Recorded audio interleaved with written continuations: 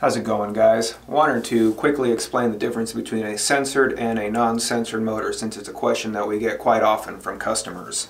The short answer is that a censored motor provides much smoother operation over a sensorless motor.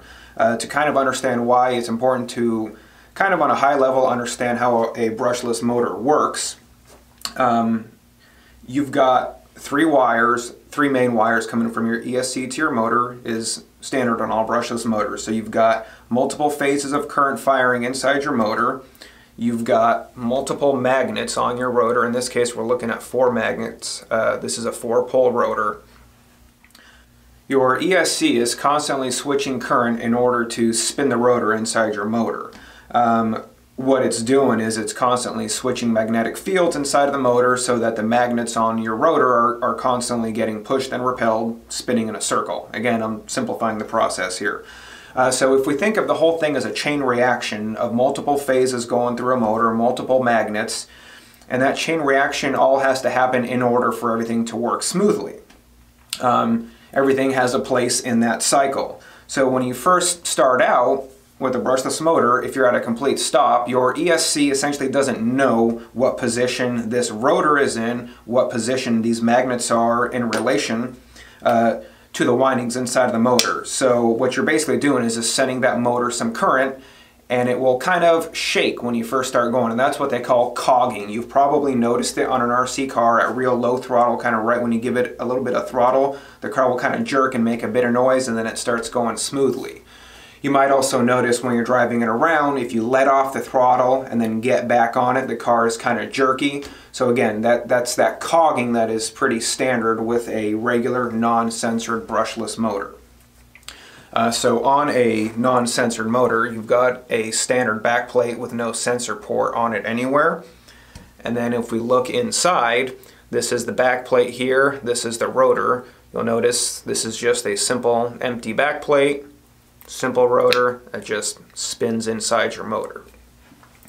So when we look at a sensor motor is always going to have a sensor port on it at some point somewhere for the sensor wire to plug into, and the other end plugs into your ESC. And the important pieces inside, these little guys, see if we can zoom in here, these little guys in here are called Hall effect sensors. A Hall effect sensor is essentially just a little transducer that varies its electronic output based on a magnetic field around it. So what that means is that when you've got these individual magnets that are going past these Hall effect sensors, like that right there, and you've got your sensor harness plugged in here going to your speed control, this is essentially with the magnetic force that's being generated by these Hall effect sensors, it's telling the ESC exactly what position this rotor is in, so the ESC now knows the overall position of that cycle that needs to happen for your motor to run. It knows exactly where this rotor is. So knowing that, it knows exactly which phase to fire, and you get much smoother operation. A few other key bullet points about censored motors. All sensors use the same plug style. It's universal.